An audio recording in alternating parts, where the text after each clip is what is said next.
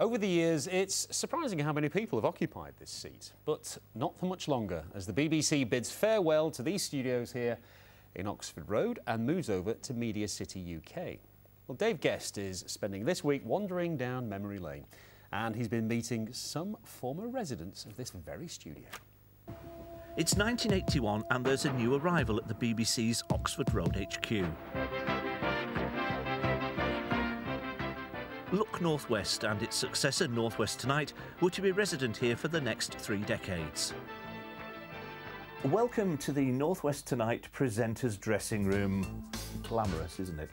Well, over the years, people have come and gone. Just imagine how many famous faces must have stared into this mirror.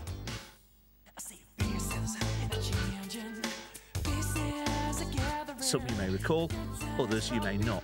But there's one face no one could forget. Good evening to you. After the most hectic, indeed most dramatic party conference season for many years... I've always said that it should be seamless.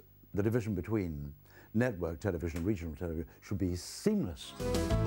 The years moved on, the title sequences and theme tunes moved with them. And in 1997, a new, yet strangely familiar face took over at Northwest Tonight. Well, it was very daunting, first and foremost, because I hadn't done live television for quite a long time.